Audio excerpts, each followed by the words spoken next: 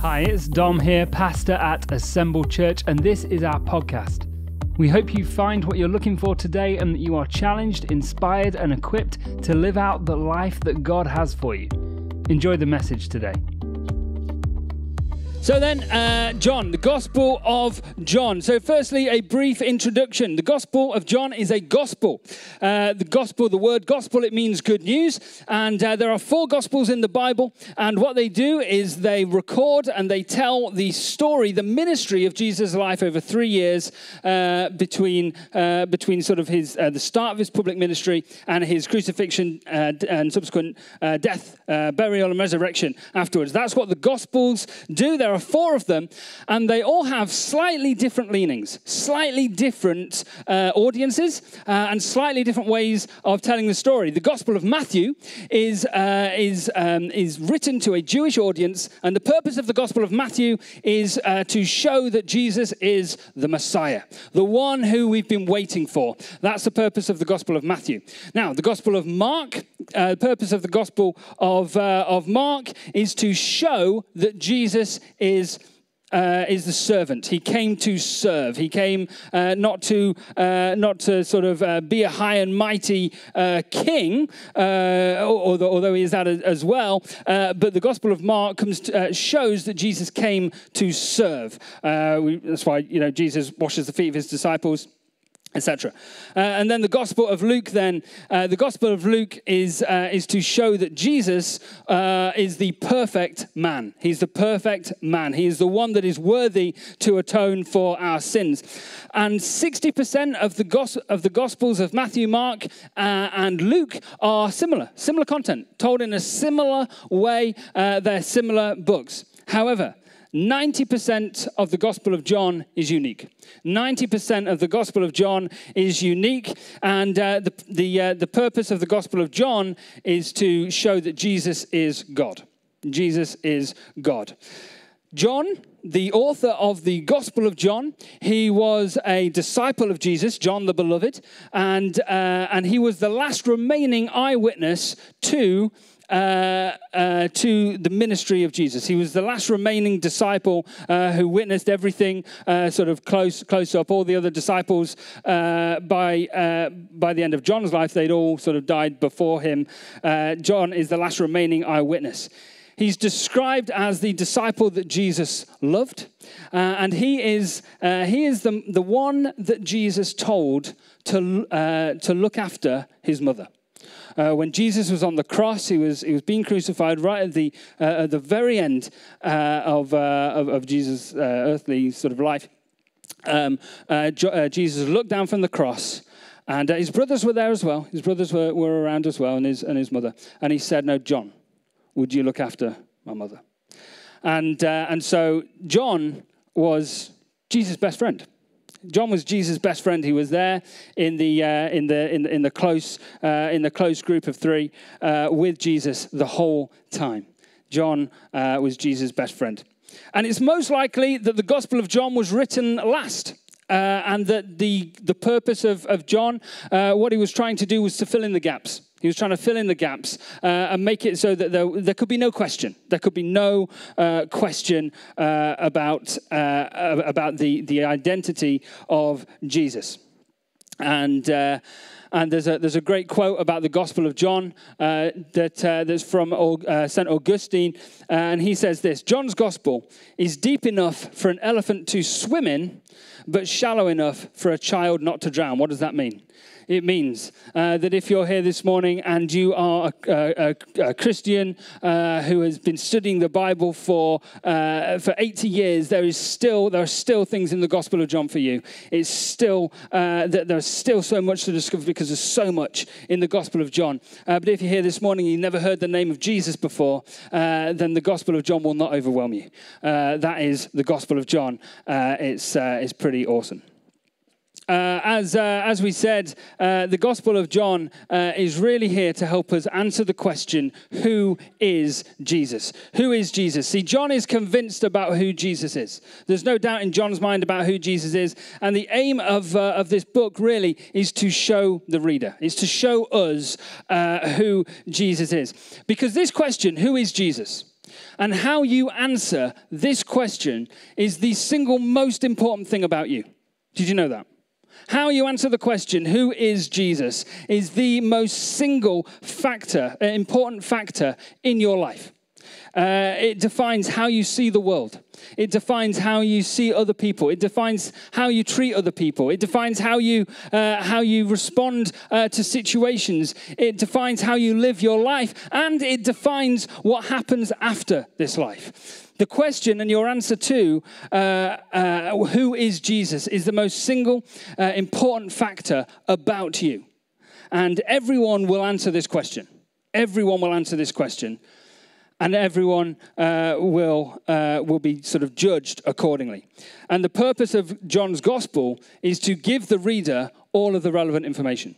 It's to give the reader all the relevant information so that the reader can make an informed decision. And that's why we're studying the Gospel of John, so that we can make an informed decision, so that we can analyze what is going on here. Because it's the most important question anyone will ever answer. Yeah? So good, so good. Now, starting in John 1 then, there are three distinct sections to John 1. The first is John speaks in verse 1 to 18 about the person of Jesus, the person of Jesus. The second section in John 19 to 34, John talks about identity in Jesus, our identity in Jesus. And then the third section in verses 35 to 51 John talks about purpose through Jesus. Our purpose then through Jesus. And so we're starting off with the person of Jesus. That's section 1, so I thought it would make sense to do that one first. Joke. So lighten up.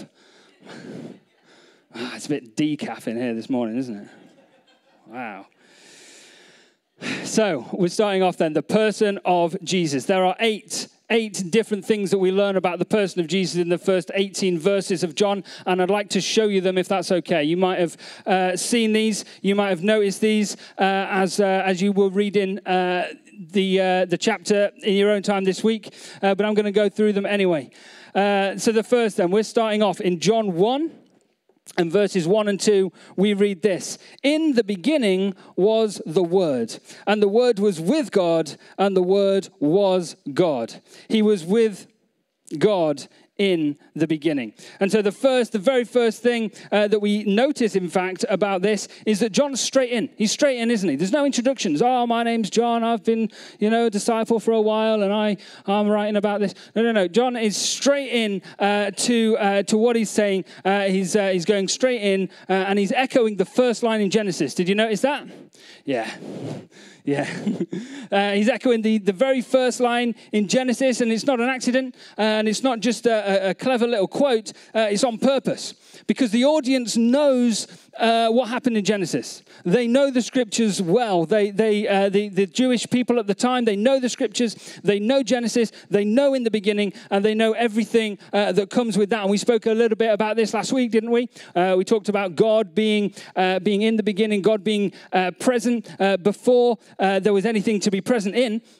And so they know Genesis 1. And so John is bringing to mind Genesis 1 and everything that we associate with Genesis 1. He's bringing that to our mind immediately. And what he's saying is, hey, you may have missed something in Genesis 1 because it wasn't explicitly written. Jesus was there as well. Jesus was there as well. And he later goes on to say that, because he's speaking about the Word. He doesn't use the name Jesus yet, does he? It says the Word, yeah? See that? The Word, in the beginning was the Word, and the Greek for that is logos. If you want to write that down, I don't know, might help you in some way. Fun to know, I guess. And later he's going to go on to say who this Word is. But really what he's saying is everything that we know about God in Genesis 1, we apply that same thing to Jesus. So we're immediately answering this question, or who is Jesus? And John is saying Jesus is God. Jesus is God. There's no doubt in John's mind. Now, this question is Jesus God? Is Jesus God? Is this man God? It was asked at the time in the first century when Jesus was walking the planet. People ask, is this man God? Is he God? He doesn't, I don't know. It's weird. A man to be God. Is he God? And so it's not a new question on the lips of people in 2022, but it's still asked today, isn't it? Is Jesus God? It's still asked today, and you ask different people the identity of Jesus and who he is, you'll get different responses based on who you ask. If you ask a Muslim who Jesus is, they will tell you he is a prophet from God, but he is not God. If you ask a Mormon who Jesus is, they will tell you that he is a man who was created, who became God. So not true God.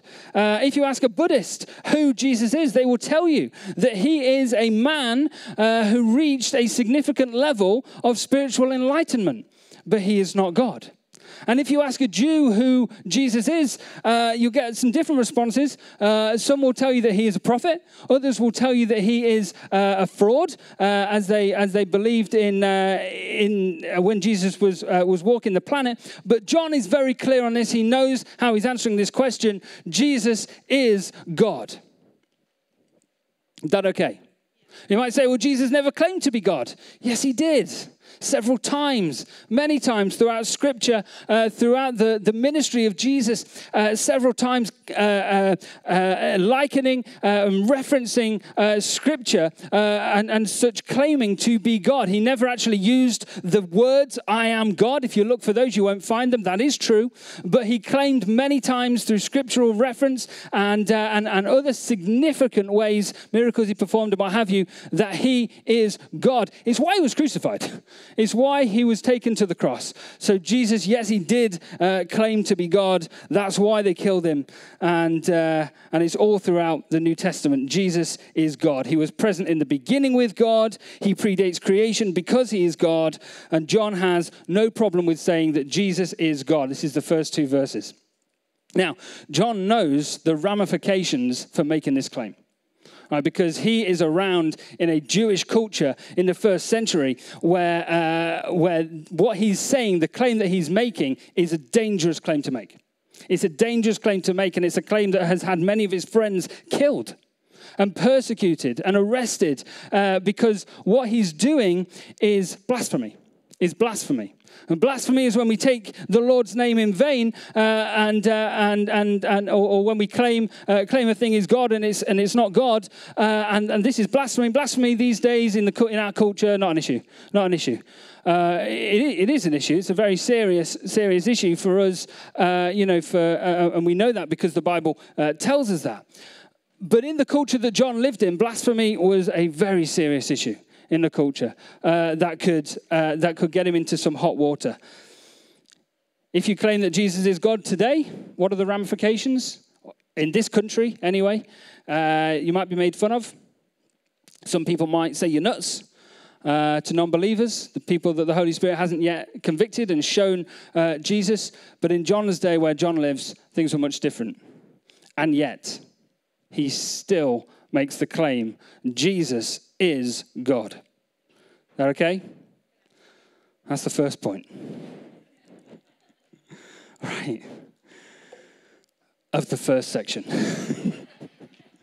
Okay, let's move on then. Verse 3, we read this. Through him, all things were made. Without him, nothing was made that has been made. And so our second point, our second identity of Jesus is that Jesus is our creator God. There are two categories in this world, that which is created and that which is the creator. We all fit into the created category. Everything that we see around us fits into the created category.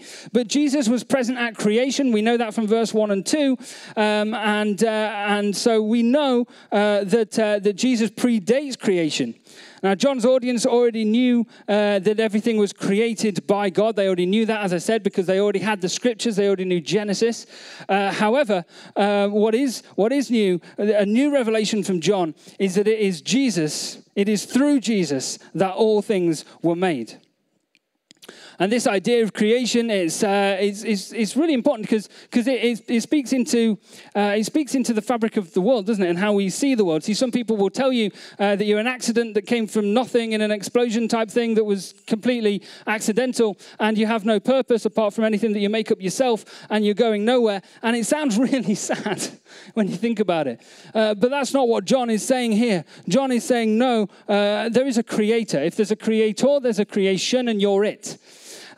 You came from him. Your purpose is in him, and you will return to him. So it speaks into us and who we are. And Jesus, along with the Father, along with the Holy Spirit, is creator. Jesus is not created. He's creator. There is a creation, and you're part of it. And that's a happy story, because the alternative is pretty sad. Anyway, that was a quicker one, wasn't it? Firing through now. Right, let's move on to verses 4 to 9. Here we go. In him was life, and that life was the light of all mankind. The light shines in the darkness, and the darkness has not overcome it. There was a man sent from God whose name was John. This is not the same John as is the author of this gospel. This is John the Baptist that we're talking about now, whose name was John. He came as a witness to testify concerning the light, so that through him all might believe. He himself was not the light. He came only as a witness to the light. The true light that gives light to everyone was coming into the world. So the next thing that we learn of Jesus is that he is the illuminating God. He is the one that brings light. The world contains darkness, doesn't it? Yeah, the world contains darkness. This isn't a Christian worldview. This is an objective, observable thing that anyone who knows Jesus or not can look out the window and see that the world has darkness within it. There is it's kind of like a, what's the word? Analogy for evil. Is that the right word? Analogy. We'll say that. We'll use the word analogy. It's an analogy for evil. It's very clear, very easy to see evil in the world, regardless of whether or not you know Jesus. That part isn't controversial. That's not a controversial claim to make. There is controversy in this preach, by the way. Oh, yes. We'll get there. That part's not controversial at all. But where the Christian message disagrees with the prevailing sort of thought of the world is this. Where does the light come from? Where does the light come from? If there's darkness, which we know there is, there has to be the opposite, which is light. Where does light come from? Where does light come from? And the prevailing sort of, I guess, myth in society and what we might sort of be told is that there is light in you. There is light in you, and that your light will bring light into the darkness. And it sounds great, but the Bible actually says the exact opposite. It says the exact opposite. It says that there is darkness in you. It says that there is bad in you. There is sin in you. That's what it says. Doesn't sound very cheery, does it? No. It offers an explanation as to the origin of that darkness. Sin. The first transgression in Genesis gave way to all others. And that sin has its roots in pride. It has its roots in pride. It has its roots in a thought that is, what about me? It's all about me, my way, my truth, what's good for me. There's a rapper. I like rap music. I also like Christian music, and so I really love Christian rap music. And there's a rapper called Lecrae. I think he's great. And he's got a little line of a song, and it says this: all sin has I in the middle of it. Which I like, because sin's a 3-letter word. Yeah, and the middle letter's I. So from an English language perspective, it's accurate. And also from a theological perspective as well. So that's good, isn't it? You can write that one down, I think. So by nature, there cannot be light in that which is inherently dark, can there? That just doesn't make any sense. And so where does this light come from? And John claims here, John says, Jesus. Jesus brings light into the world. He is the light, in fact, of the world. Light illuminates the way, doesn't it? We need light, yeah? When you go driving in the dark, you turn on your lights. Sometimes, when you remember. Mine do it automatically because I always forget. when there's a power cut, you reach for the torch because you need light, don't you? We need light. And so there is a recognition in general that light is needed, but often a rejection of the source of that light. The light in me ideology, the prevailing kind of thought in the world is interesting. I was thinking about it this week because it actually leads right back to a prideful mentality, doesn't it? That it's all about me, that the light is in me, that I'm the source of the light. But then there becomes disagreements about whose light is best, doesn't there? Whose light is brightest? Who has the best color temperature of light? Who's correct? Ultimately, it leads to more darkness. It leads to more darkness. Jesus is the light of the world. Jesus is the light of the world. John is not afraid of making this claim. And it leads us quite nicely on to the next verse. It leads us nicely on to the next verse in chapter 10. Verse 10, sorry. We read this. He was in the world, and though the world was made through him, the world did not recognize him. He came to that which was his own, but his own did not receive him. And so our next point, our next identity of Jesus is that Jesus is our polarising God. He is our polarising God. The original word I used was dividing, but I did think that sounded a little bit harsh to speak and to write down on a slide, and so I changed it to polarising, which somehow seems a bit less harsh. But Jesus is our polarising God. Here's the thing, the gospel message is divisive. The gospel message is hugely divisive. In the first century, it was divisive. It's not new now, and it's still divisive now. It's offensive. The gospel is offensive because the gospel message is this: you are a sinner. I am a sinner in need of salvation. And that doesn't sit well with those whose hearts the Holy Spirit has not convicted, does it? Because we don't like to be told that we're bad. We don't like to be told, that there's bad and darkness in us. That's not a nice, cheery message. You couldn't put that on a TED Talk. That's not nice. You say, well, I'm not a sinner, thank you very much. A lot of people will reject the gospel. John knew that. Jesus knew that, in fact. In Luke 12:51, he says this, do you think that I've come to bring peace on earth? No, I tell you, but division. From now on, there will be 5 in one family divided against each other, 3 against 2 and 2 against 3. What's this? This isn't a cheery message this morning, is it? No, but it's true. It's true. Jesus knew that his message would divide people. People will disagree on the claims that he was making. That's what he knew. The gospel message is not about unifying people with people. It's about unifying people with God. I'm going to let that one rest because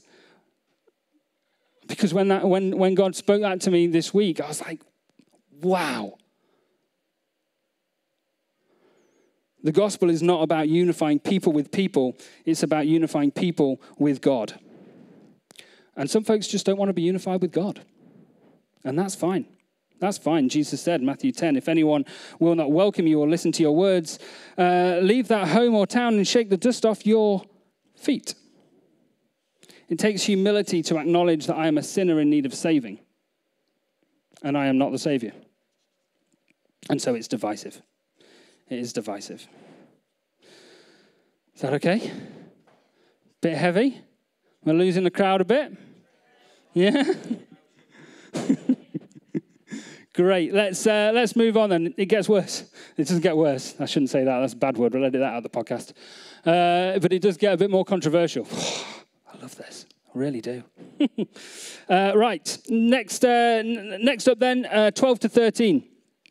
Yet to all those who did receive him, to those who believed in his name, he gave the right to become children of God. Children not born of natural descent, nor of human decision, nor of husband's will, but born of God. And so we find our next identity in Christ, that Jesus is our Saviour God. The story of the Bible is this. God is chasing after humanity to see full restoration between creator and creation. That's what he's aiming to do. That's what he wants to do.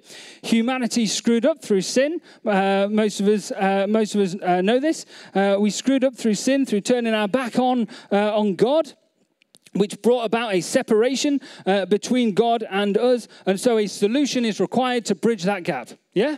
A solution is required to bridge that gap. And John says that solution is Jesus. That solution is Jesus. The payment that is required for the sin that we have committed, not only the sin that we have committed, but also just the sin that is the human condition. That payment is the blood of Jesus. But the amazing thing is that the mechanism by which Jesus is our Savior is acceptance and belief in his name. It's that simple. It is that simple. There's no ritual. There's no master class. There's no minimum entry requirements. There's no intelligence quota. There's none of that at all. It's nothing of that. It's just the simplicity of acceptance of who Jesus is. Who Jesus is. Jesus is our Savior God. Great. Let's move on. Verse 14. This one's good. I love this one. The Word became flesh and made his dwelling among us. We have seen his glory, the glory of the one and only Son who came from the Father, full of grace and truth. John testified concerning him. He cried out, saying, "This is the one I spoke about when I said, he who comes after me has surpassed me because he was before me." The next thing we learn that we know about Jesus is that Jesus is our human God. Jesus became flesh. The word is incarnate. God incarnate. Carnate means flesh. I mean, when you eat chili con carne, right? You're eating chili flesh. Sorry about that. But it is what it is. That's the origin of that word. Jesus is God made human. God in flesh, just as fleshy as I am. And you are. God needed to become human. That was a requirement. He needed to become human in order to take on the weight of humanity's sin. He needed to be human to represent humanity on the cross. So he absolutely needed to be human. But in doing so, he experienced humanity. He experienced humanity. He was hungry. He was thirsty. He was sad. He was angry. He experienced loss. He experienced physical poverty. He experienced persecution. He experienced death. Any experience that we have, he experienced those too because he was human. He became flesh. God became flesh. In the Old Testament, God dwelt amongst his people. He was there amongst his people the whole time. They built a tent called the tabernacle, and God dwelt in the tent. And that was the presence of God right at the center of the community.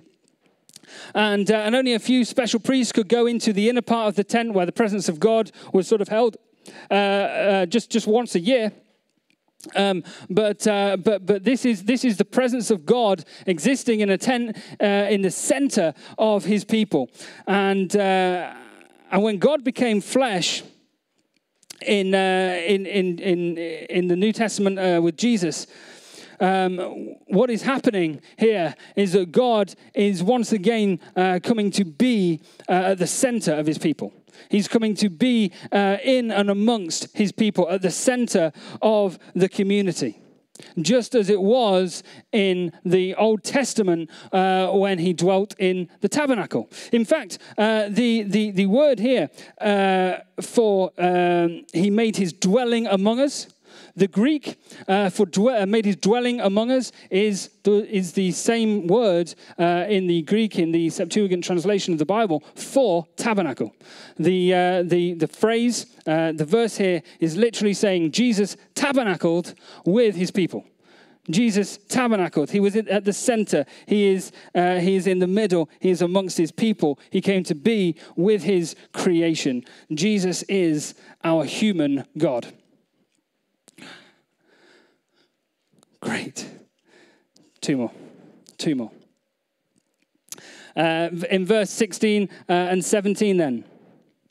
Out of his fullness we have all received grace in place of grace already given. For the law was given through Moses, and grace and truth came through Jesus Christ. Now, we already know that sin separates us from God, don't we? It creates this barrier because a holy God can only accept a holy people. And a holy God can never lower his requirement to accept less than a holy people. And so, in the Old Testament, the law of Moses was given.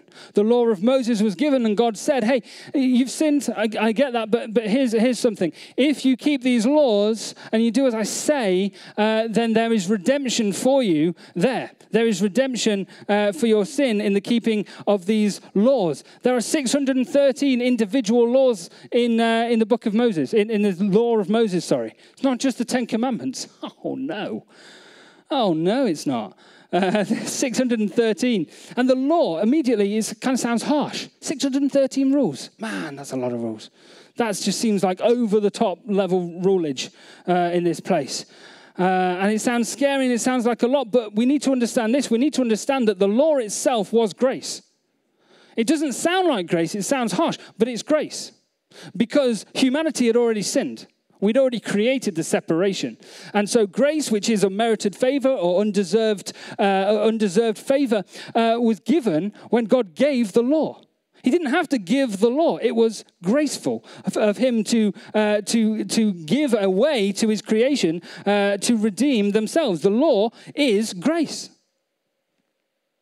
But it became clear that it didn't work, that we couldn't hold up our end of the bargain. We couldn't keep the law. And you might say, well, why would God provide a law if he would know, surely, in his infinite wisdom, that we would not be able to keep it? Why would he do that? It seems like a massive waste of time. Well, that's because the purpose of the law is not necessarily, and first and foremost, certainly, for us to redeem ourselves. It actually shows us that we can't. It shows us that we are incapable of doing that. We are not sinless enough even to follow the law. The law shows us that we are incapable, and therefore someone else is needed to keep the law on our behalf. And so the law points to Jesus. The law points to Jesus, a further grace on top of the grace already given. The law itself should have been grace enough if we could just keep and follow 613 laws. That should have been enough, but it wasn't.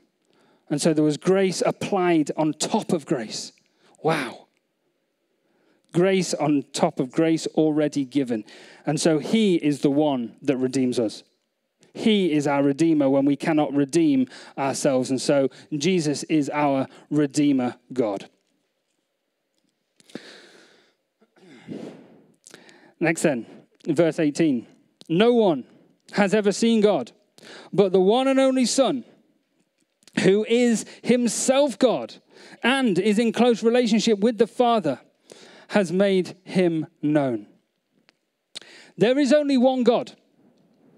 There is only one God. You might say, well, other religions have other gods.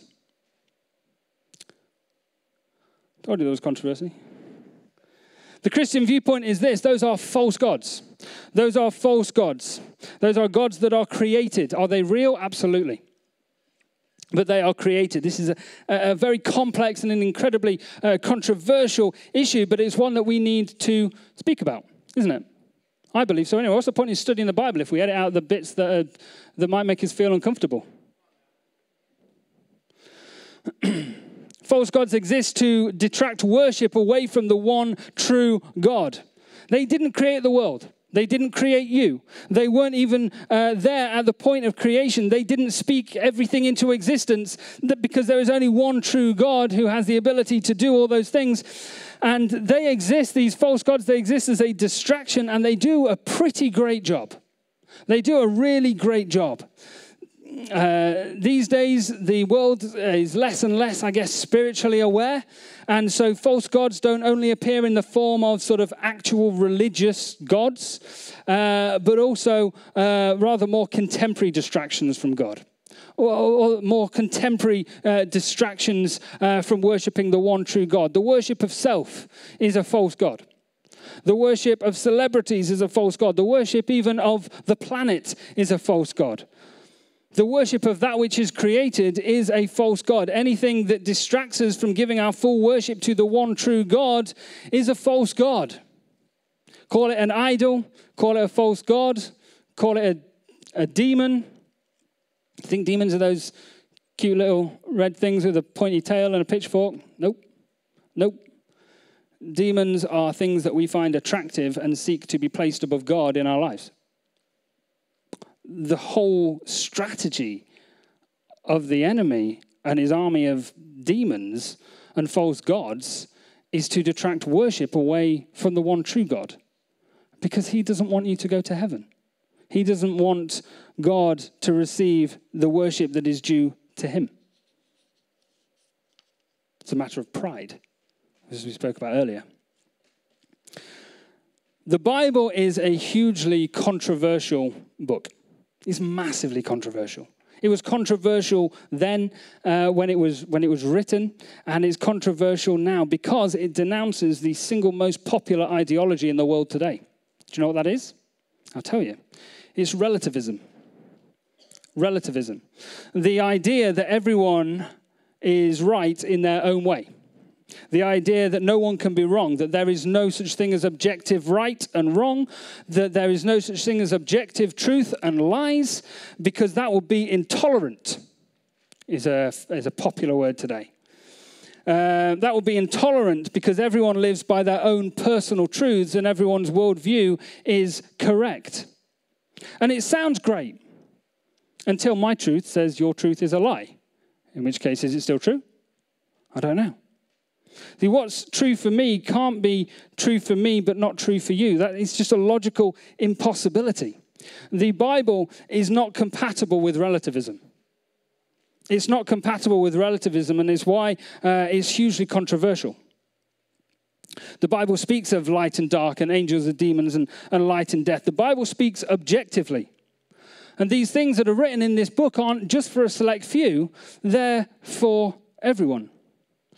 The Bible is either right or it's wrong. But it cannot possibly, it is an impossibility for it to be right for some people and not others.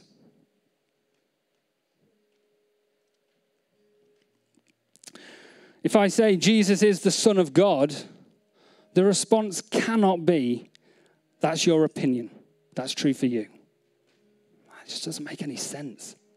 That just doesn't make any sense at all. It's either true or it isn't.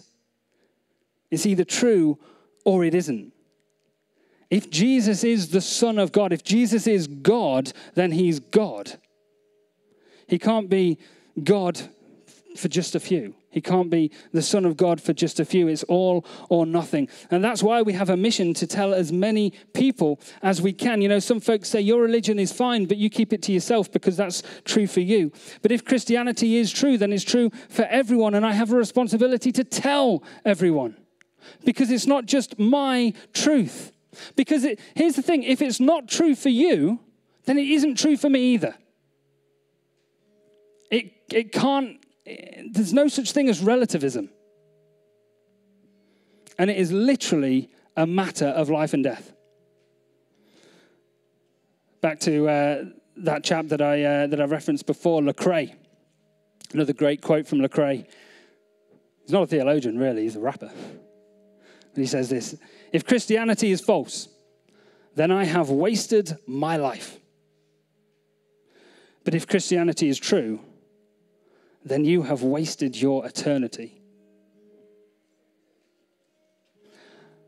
The culture that we live in is at war with this book. It doesn't like it. It doesn't like what it says. It doesn't like what it speaks. It doesn't like what it claims. It doesn't like this book, because it brings an absolute and objective construct to a society that rejects objective absolutism. And that's why we're doing this. That's why we're doing this series on the Gospel of John. Because if we are to claim to believe this book, and we're claimed to be a church that is Bible believers, then we need to know what it says. And you know what, church? We need to journey through the bits together that might be tricky. that might be difficult, that might become sticking points, that might not be popular if you go shouting them around the pub. We still need to talk about them. We still need to know what it says, because this book is written to us by God. And it is frankly, a privilege to read it.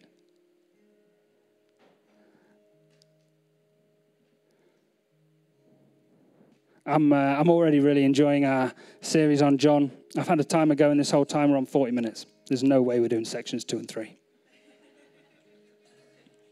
We're going to have to roll over to next week. And that's going to play havoc with the preaching rota.